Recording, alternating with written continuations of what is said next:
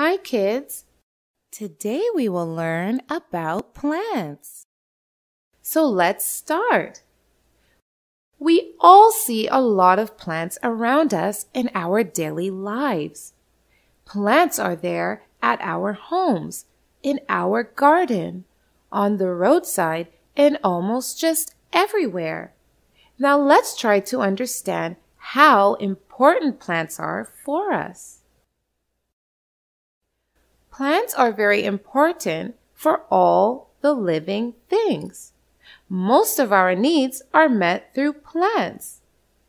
We eat different plants and its parts as food. Like we eat fruits, vegetables, they are all parts of plants.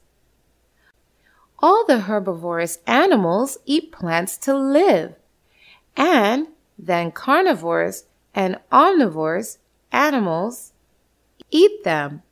That is, the herbivorous animals as food.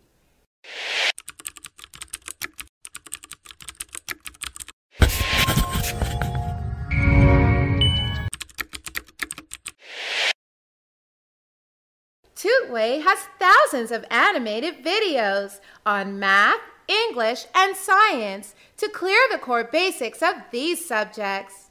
Cows and buffaloes eat plants to live. Then they give us milk that we drink.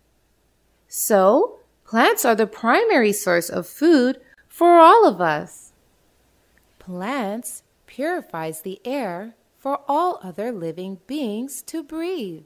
Plants take in carbon dioxide from the air and gives oxygen into it.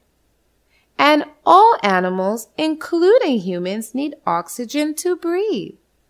So plants provide us oxygen to breathe.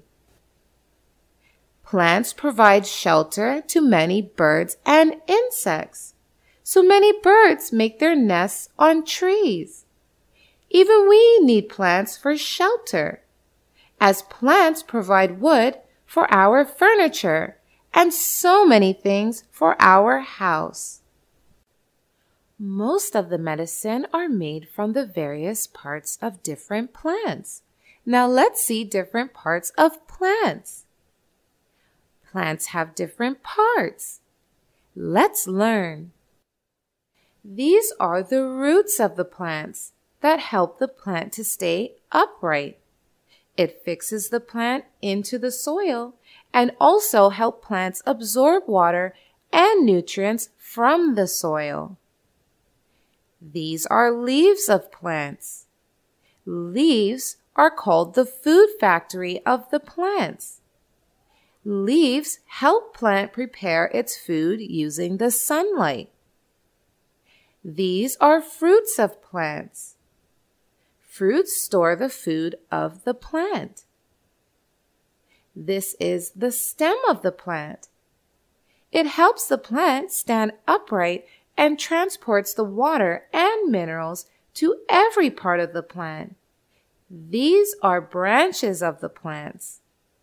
These are flowers. Flowers produce seeds for the plants. There are many different types of plants. Different plants differ in sizes, shapes, and color. Plants vary in size from very small to very big plants. Leaves of plants also differ in shape and size and color. Kids, let's see what are seeds. Almost all the fruits have one or the other type of seed in them. Like mango has a big seed inside it. Papaya has so many small black seeds inside it. Watermelon has so many black seeds inside it. Apple has a few small black seeds inside it. Strawberries has so many seeds outside it. Strawberry is the only fruit that has seeds outside it.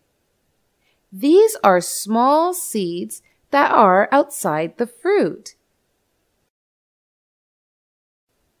Seeds come in different sizes, weights, colors, and textures. Here are a few seeds. Apple has small seeds which are light in weight and black in color. Peach has a big seed which is heavy and brown. Mango, too, has a big, heavy, and white seed. Watermelon has small, light, and black, so many seeds. Papaya has small, light, and black seeds. Strawberry has small, light, and brown seeds.